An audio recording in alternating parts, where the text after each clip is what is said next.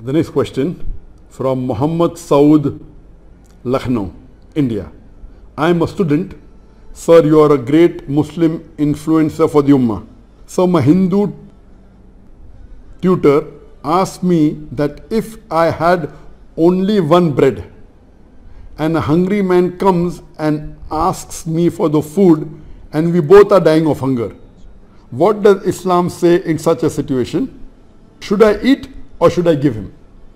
It's a very tricky question asked by the teacher of Muhammad Saud, that if you are hungry and you're dying of hunger and another hungry man comes and he too is dying of hunger and you have only one piece of bread, so would you eat it yourself or would you give it to the hungry man? What does Islam teach you?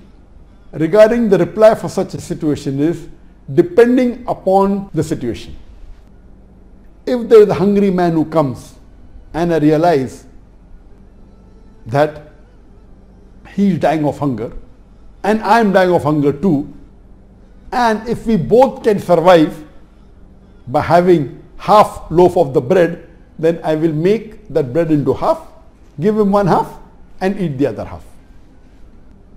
There may be a situation that the hungry man may be a non-Muslim. He may not be used to hunger. I am a Muslim. I am used to fasting. And I know that maybe though I am hungry, I can survive more for a couple of days. And that hungry non-Muslim man, he is not used to staying hungry.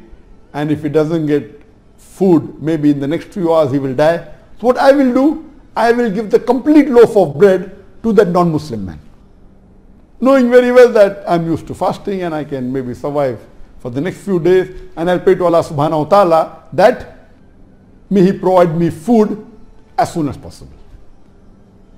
You may ask me that what is the logic behind this?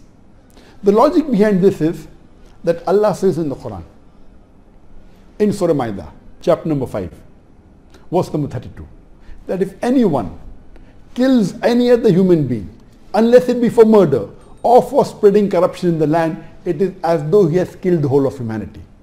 This verse says, if any Muslim kills any other innocent human being, whether he be a Muslim or non-Muslim, it is as though he has killed the whole of humanity. And the verse continues, if you save any human being, it is as though you have saved the whole of humanity. This verse I do not find in any other religious scripture except the glorious Quran.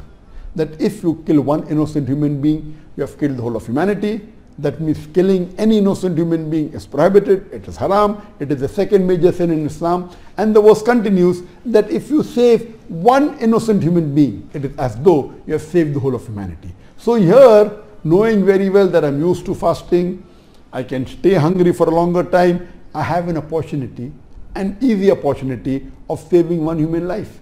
So if that non-Muslim who is not used to staying hungry and is dying of hunger, I will give my loaf of bread to him and pray to Allah subhanahu wa ta'ala, may He save me. And even, God forbid, if I die, because I have saved one human being, it is as though I have saved the whole of humanity. Inshallah, inshallah, Allah will put me in Jannah. Hope that answers the question.